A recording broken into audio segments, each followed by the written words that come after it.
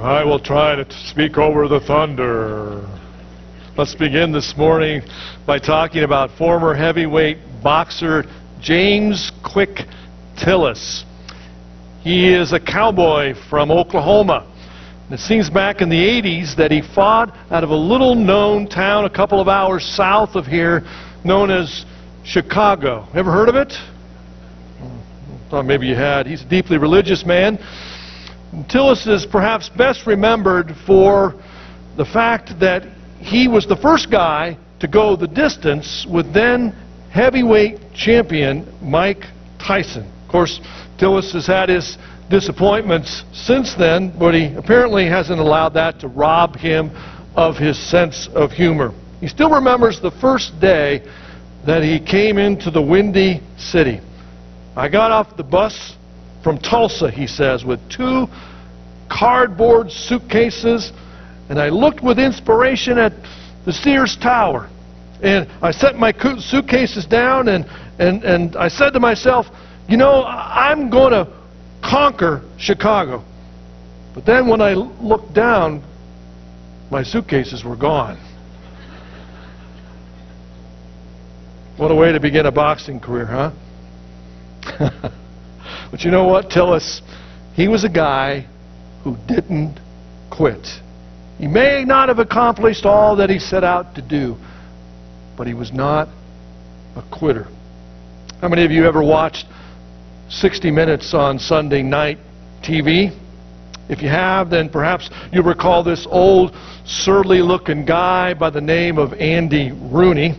He was sort of the equivalent of a Cracker Barrel philosopher. To use his oft-quoted phrase, have you ever noticed how much the Bible talks about quitting?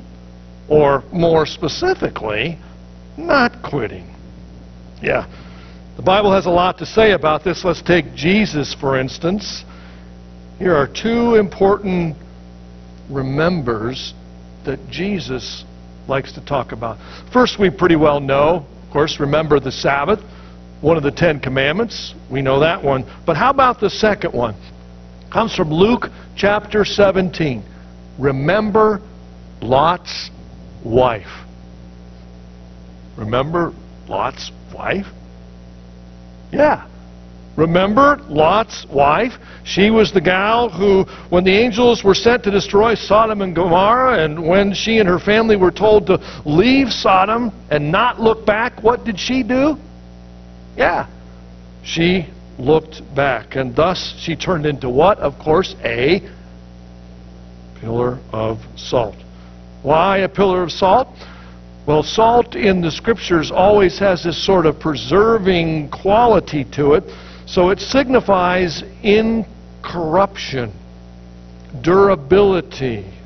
So maybe God used this enduring image to teach those who would follow. Don't forget. See, Lot's wife, she's a cautionary tale, folks. Don't end up like her, the Bible is telling us. And besides, in biblical days, how would they often note certain events that they didn't want to forget? Well, they would set up a monument there, what they called a standing stone. In the Hebrew, they were called mashavah.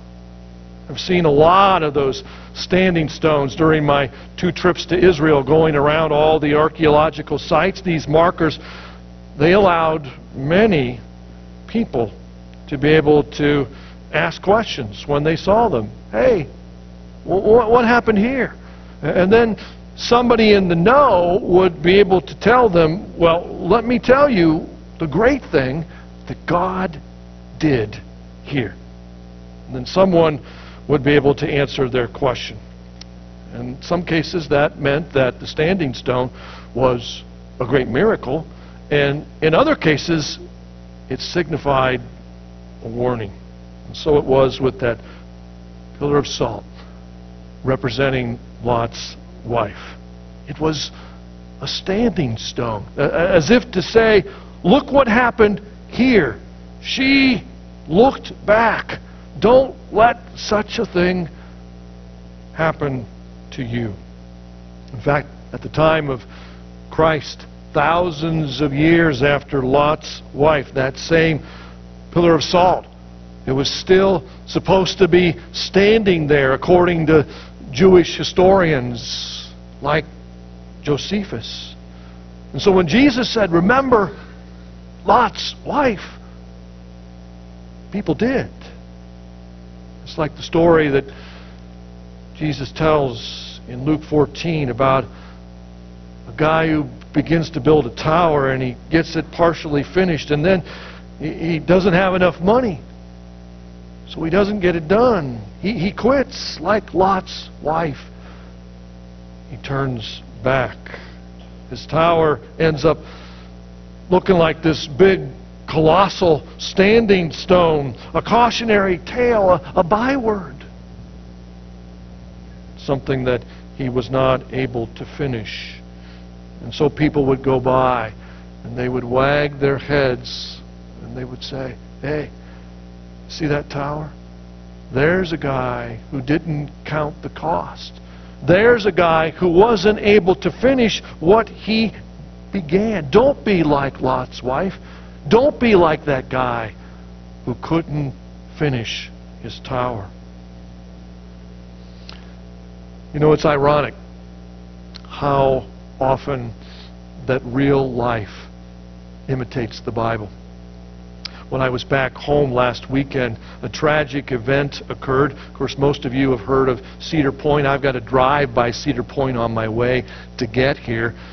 There was a guy who was riding this famous ride called the Raptor, and apparently he left his cell phone in his pocket, and when he went upside down, it slipped out, and it fell down beneath the ride in this area that is all fenced off. And after the ride, he snuck over. He climbed over the fence into this restricted area, and you can imagine what happened to him. Like Lot's wife, he turned back. He didn't turn into a pillar of salt. It was just as bad. Or how about the town I started pastoring in my late 20s through to my early 40s. And while I was there was actually this unfinished tower. And it was built by this televangelist by the name of Rex Humbard. How many of you remember old Rex? Some of you do remember him. There it sat, bigger than life, next to his beloved Cathedral of Tomorrow. And at the peak of his ministry, Rex and his TV signal went out to over 2,000 television stations over the course of the world in 92 languages. I mean, this was the guy who did Elvis's funeral. That's how big he was. And his wife, Maud Amy, now there was a strange bird. A guy from my church was actually her personal painter. She had some pretty odd decorating tastes, I've heard tell. But old Rex's grand vision, going to build this huge tower, a monument to his great ministry, came to a crashing halt when he ran out of money. And as a result, he had to sell his whole ministry complex, including that tower. And it was then bought out by an even weirder TV evangelist, a guy by the name of Ernest Angley. So Angley, toupee and all. He set up his shop there. Angley's road manager, when he would go on the road and do his crusades across the world, happened to also be a realtor. And she sold Cindy and I our first house in Akron. And I was dying to ask her about Ernest's toupee. But I was good. I didn't. Yeah, but just like that story in the Bible, folks would drive by that tower and they would just wag their heads and say, now there's a guy who started, but he couldn't finish. He quit, so he slunk out of town with his tail between his legs. Don't be like him, the Bible says. Don't be like Lot's wife. Or how about a few chapters earlier? Luke chapter 9, where Jesus, he talks to this guy, and the guy says, well, I'll follow you, Lord, but first let me go back and say goodbye to my family. And so Jesus says to him, no one who puts his hand to the plow and looks back is fit for service in the kingdom of God. Reminds me of two more things while I'm on a roll this morning. First, a Christian rock group that I heard back in the early 80s when I was in college. I can admit that it's been that long ago. They sang a ballad. The words went something like this: I should be a pillar of salt. I've looked back so many times. Yeah, there's that image of who? Yeah, Lot's wife from a minute ago. But then the song went on to say, when you put your hand to the plow, don't look back. And when you hear that final vow, don't look back. And now we already know where Jesus pulled that first image. Yeah, Lot's wife. But where did he pull the second image of that plow? Probably from 1 Kings chapter 19. Remember the message I did back there in July when I first arrived here? I was talking about the passing of the baton. We looked at the story of the baton pass between the prophet Elijah and his successor Elisha. That day we looked at the end of the story from 2 Kings, but actually the story starts back in 1 Kings when Elijah is called by God. He goes to a certain field where he finds this young man named Elisha plowing with 12 yoke of oxen. Imagine that, folks. That's 24 oxes. So Elijah comes up to Elisha. He takes off his mantle, places it on the young man's shoulders, symbolizing the fact that this kid is going to be his successor. And what is Elisha's response? Well, immediately, he leaves his oxen and he follows Elijah. He sacrifices all 24 oxen. Imagine that. He burns his wooden plows and his yokes, and in the fire, he cooks the oxen so as to be able to give the meat to his people.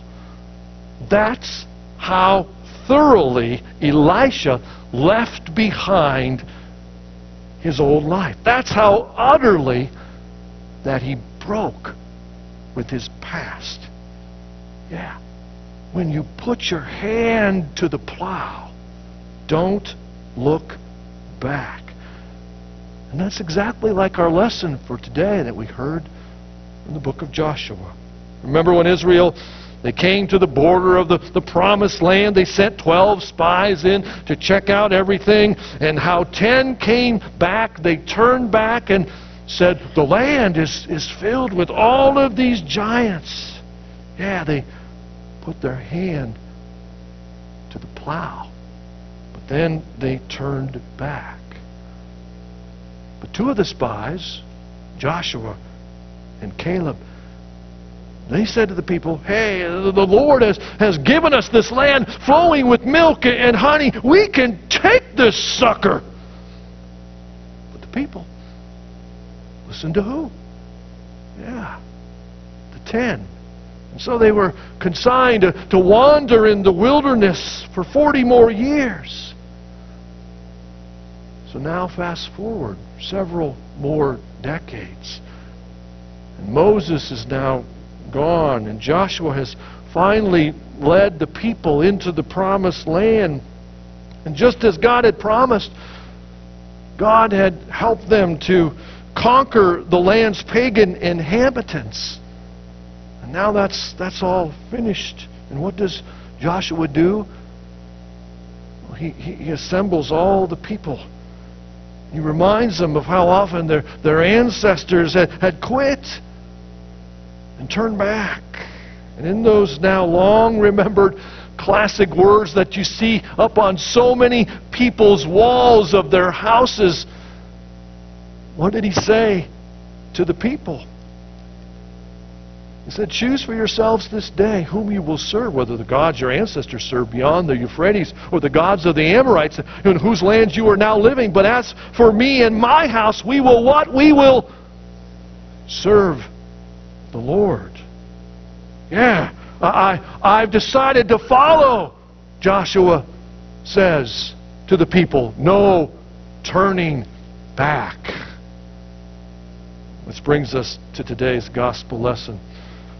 And let's recall from a few weeks ago that Jesus' ministry, it was now going viral, and his popularity, it was growing exponentially. He healed the sick, and he cast out demons, and he fed 10,000 hungry people. So people followed because their needs were being met. In fact, as a result, they sought to make him Israel's king, but this was not what Jesus wanted to be. He didn't want to be king over their country. He wanted to be king over their lives. And so in our lesson from John 6, we get to read these words. From that time on, many of his disciples turned back, and they no longer went about with him. Folks, I want you to notice here that it does not say that many in the crowd turned back or many that he fed turned back. After all, we might expect that. Like so many today, there will always be church hoppers and church shoppers hopping from church to church. And of course, I always tell folks, if you find a perfect church, then go to it. Of course, once you get there, it'll no longer be perfect. And why? Because you are there. You think about that for a minute. I mean, we could understand if John had said that many of the 10,000 turned back. But again, let's remember, what does he say to us? He says again, from that time on, many of his disciples turned back, and they no longer went about with him. And that means that some of the church elders and deacons and board members and Sunday school teachers and choir members and ushers, they turned their backs on Jesus. The ship was taking on water. It was in danger of sinking. It seems even Jesus couldn't keep everyone happy. And you know what? I find myself starting my 33rd year in the ministry. And I got to tell you, when I was a young guy, wet behind the ears as a preacher, I tried to keep everyone happy. And in the process, I bent myself so much into a pretzel that I had trouble untying the knots again. Yeah. It's impossible, isn't it, to make everyone happy. Jesus knew that. So sometimes he painfully had to let go of certain people. He knew that ultimately, if he tried to hold on to those who put their hands to the plow, but then they were always looking back, then such folks would be like an anchor, always dragging down the ship. He wanted only those who were committed full bore to the cause for which he was sent. And that's why when he began talking in today's lesson about eating his flesh and drinking his blood and taking up a cross and following him, that many, they counted the cost and they turned away. They quit. And I'm sure that hurt, because some had been with him since near the beginning. Could they not see that he was the one to come, not a king of their country, but the king of their lives? Researchers, they tell us that nationally right now, every week, over 53,000 people leave the church never to return again. 53,000. And yet, even among those who remain, the research shows that only about 20% are really committed to their faith. And why is that? Is it because there are so many casual worshipers who only come when it's convenient? Some on Christmas and Easter? Are there so few that are willing to really serve the Master? Jesus said, "For even the Son of Man came not to be served, but to serve, and to give His life as a ransom for many." I love the article I read recently in which the author tells of visiting this fast-growing church over in Minnesota, and he came away with some new insights, because one of the phrases they used often over at that church was, "We want our members to wear aprons and not bibs." What an interesting phrase. Aprons, not bibs. And here's what they meant, apparently. Bibs are meant for people who want to be fed. Bibs are for those who aren't ready or willing to feed themselves. Bibs are for those who are more interested in being served than in serving. Bibs are for babes in the faith. On the other hand, aprons are for those who have a heart to serve others in Jesus' name. Aprons are for those who know that they are the church, not a building. Aprons are for those who don't mind getting their hands dirty. Aprons are for those who take the time daily to feed their own spiritual hunger. Aprons are for those who are growing in their faith, and they hunger to lead others to where the living bread is. Maybe that's why church growth expert Win Arn, when he recently interviewed thousands of Christians in America, and he asked them why they thought the church existed. What was it there for? Do you know what 88% polled said? They said the church exists to serve my needs and the needs of my family. In other words, 88% of Christians in America are still wearing bibs. They believe that the church exists to serve them, not so that they can go and serve the world. And yet, on the night in which our Lord was betrayed, just hours before He was crucified, what did He do?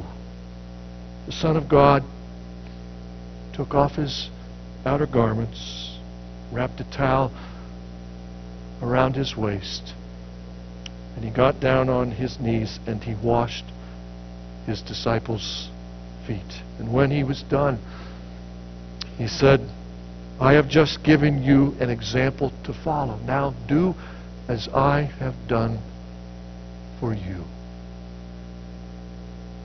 We had the blessing back at that church in Akron to build a big addition on, and that addition came out towards the road. Its end faced the road, and the people in the church built this gorgeous stained glass window that faced the road, and it portrayed Jesus washing His disciples' feet, and underneath was the quote from John 13:15. "Do as I have done for you." We wanted the world to know that we sought to be a church that was wearing aprons, not bibs. That's what Jesus calls us to do. And just as today, so it was then.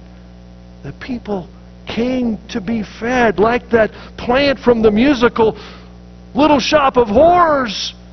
People cry out, "Feed me, Seymour! I'll make it with your while." But when He offered them something else. Hey, how's about feeding others? They turned back and quit. See, do you blame Jesus for then turning to the 12 and saying to them rather sadly, will you now leave me too? Will you now turn back? Remember Lot's wife? And of course, Simon Peter who answered, Lord, to whom shall we go? You have the words of eternal life. You are the Holy One of God, in whom we have come to know and believe. And isn't that why we linger here too, folks? Isn't that why some of us have exchanged our bibs for aprons? Why we've decided that just a casual involvement in the life of the church isn't enough. Once we put our hand to the plow, there's no turning back. If He's the Savior of the world, then He deserves our all. It's sort of like Kathleen Norris says in her book Amazing Grace. She tells of an evening when she went to present her book, and a woman in the audience asked her a painful question. She said, I don't mean to be offensive, but I just don't understand how you can get so much comfort from a religion whose language does so much harm. And Norris understood the question all too well. She knew what it was to struggle with the traditional language of the faith, and yet suddenly she realized the troublesome word in that woman's question was the word comfort. The questioner had asked her how she had found such comfort in her religion, and Norris answered her that she didn't think it was comfort that she was seeking or comfort that she had found. Look, she said, as far as I am concerned, this thing you call religion, it saved my life and my husband's life and our marriage. So it's not comfort that I'm talking about. It's salvation. You know, I suspect that there are some within the sound of my voice this morning who have grown perhaps a bit too comfortable in their faith. There could even be those who have been in the church for years, and yet they are still wearing bibs instead of aprons. Many who followed Jesus, they turned back. They simply quit, like those 53,000 every week. Only His committed disciples remain. Can you be counted in that number? Pray with me. Father, how we long to be like the saints when they will come marching in. Oh, how we long to be in that number. When it's all said and done, Father, may we be found faithful. May we not turn back. Let us put our hand to the plow and move forward as we follow You until the end. This we ask in Jesus' name.